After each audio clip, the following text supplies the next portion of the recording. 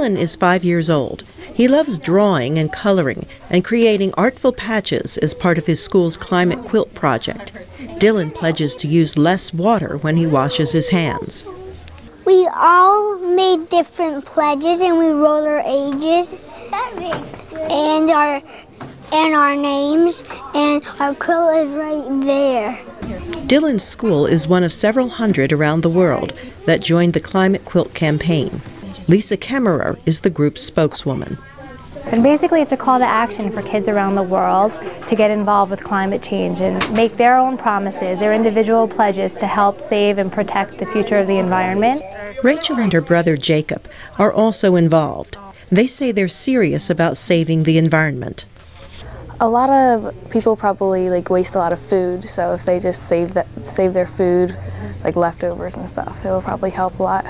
My pledge was to help the environment and pick up the trash, to stop polluting. Patrick says the project was a chance to learn and express his creativity. I'm pledging to recycle and put a bunch of stickers down, and I drew some smiley faces just to reflect my personality.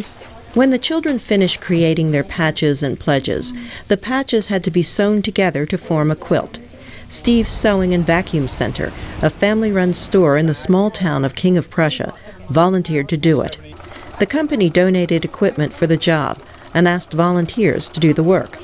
Co-owner Karen Chubin says she likes that the campaign has linked quilting and conservation.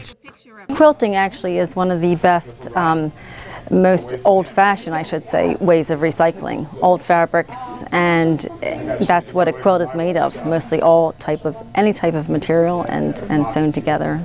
Co-owner Steve Chubin says he was surprised by the response he got when he asked his customers to chip in. Customers called me back and said, "Oh, that's nice to see that you're involved in another thing that is helping the earth and being green and all." Phyllis Smith decided to volunteer. I'm sewing together the beautiful strips that the kids have made. They're fantastic. I mean, you read them and you go, oh, you read another one and you go, wow. The campaign has empowered children, says Steve's store manager, Liz Bedell, a quilter and volunteer.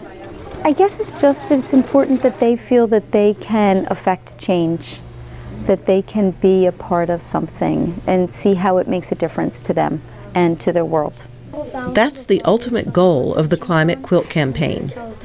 Portions of the quilt will be displayed in New York and Washington on the 40th anniversary of Earth Day.